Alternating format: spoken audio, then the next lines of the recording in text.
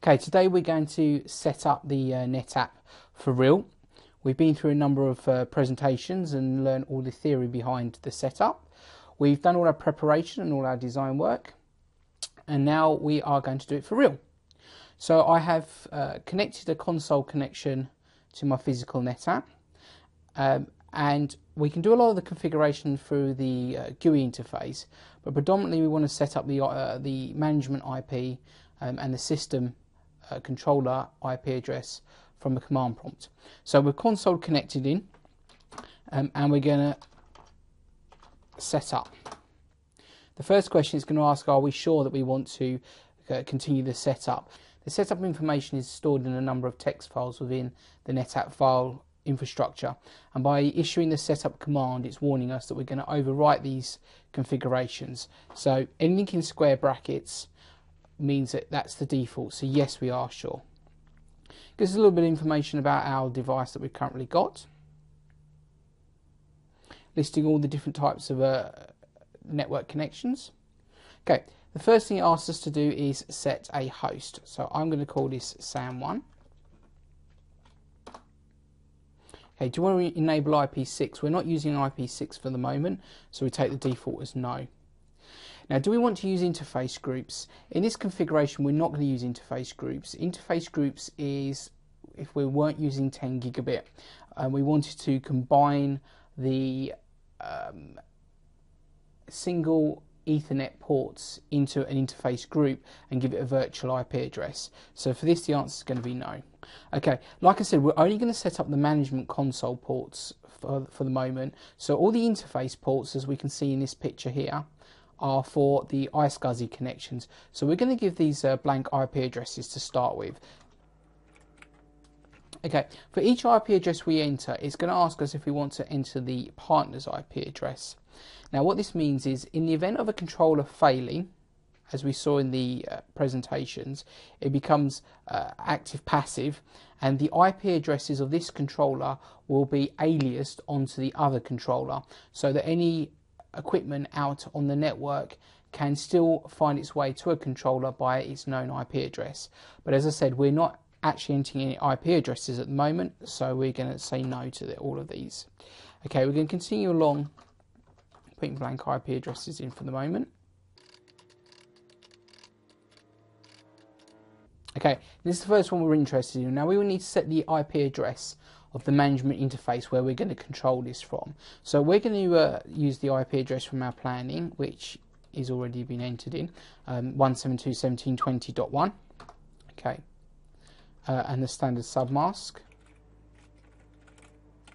So now we do want to enter the partner's IP address in the event of a controller failure. So in this instance, from looking at our planning spreadsheet, the partner's IP address is going to be 172.17.20.3.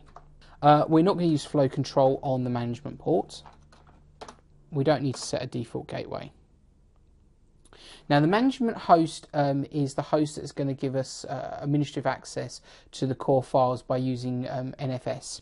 What we can do is, for the moment, we're going to allow full access, but we will lock this down at a later stage. We're in the UK, so GMT, and the location I've entered as London. We're going to set the defaults here. We're not going to set up any other functionality at the moment. We'll come back and do this later. Okay, this is going to allow us to set up the system processor. The system processor is similar to the lights out cards you'd find on a server, such as the ILO on HP and iDRAC on the Dell.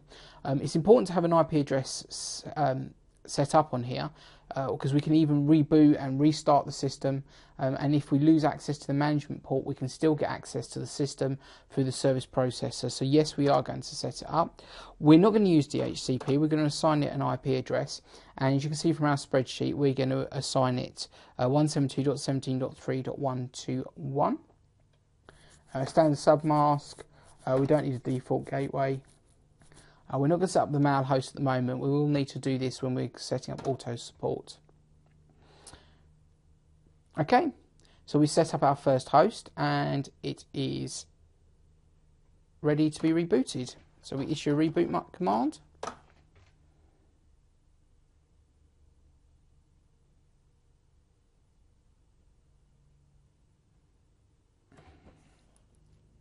We've now connected to the other SAN through the console cable. And we're going to now perform exactly the same setup on the other SAN. The only difference here being that we're going to enter the primary IP address for the management console as .3 and the partner IP address as .1. Then we'll have our cluster set up and we can do some basic tests. So we're going to just run through that process again. So this is going to be SAN 2.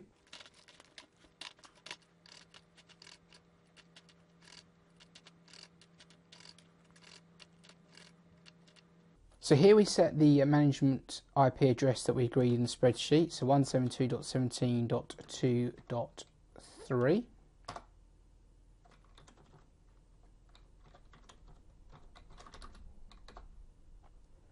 And the answer is yes. And now we enter the alternative IP address, so we know it's 172.17.20.1. None on flow control, not interested in the default gateway.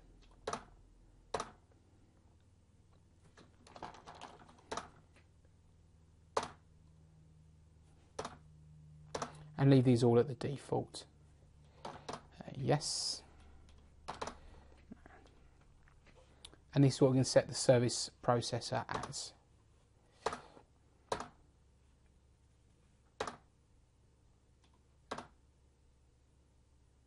Okay, and now we need to issue the reboot.